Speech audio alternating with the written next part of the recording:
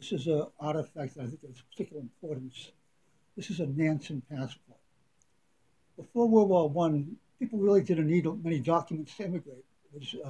Nobody really asked for them, but because of World War One, there was a huge flood of refugees, millions of people in Europe, in the Middle East, the collapse of the Russian Revolution. All these refugees were trying to move elsewhere, and nation states began tightening up the regulations on them. To get in the country, you had to have papers from your previous country to allow you to show who you were, identify you, etc. And if you didn't have those papers, you had real problems. You were stateless.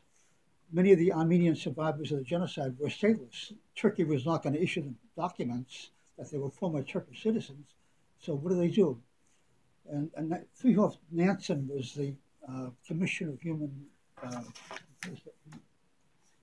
Refugees for the League of Nations. And he came up with the idea of a Nansen Passport. This is an artificial passport, kind of a legal fiction, which would be used for stateless people so that they could have a document that identified them when they went to a different country. This particular one was donated to the museum by Rouben Ter-Arutunian, who was the daughter of General Dro. And as you see, the actual passport is of Rouben Ter-Arutunian, who was a very famous set designer for operas, etc. This is a Wikipedia article about his life. He won the Tony Award in 1959 for one of his set designs. Anyway, so this is his passport to get to America. He was born in Tiflis, and this is the gentleman right here, and the various countries he went through in order to get to, as a stateless person, to get to the United States.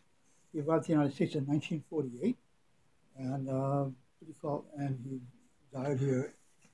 He died in 1992. All his drawings and his documents are part of the Lincoln Center Collection of Performing Arts in New York City. But we do have his Nansen Passport with us, thanks to Rouben Ter-Arutunian.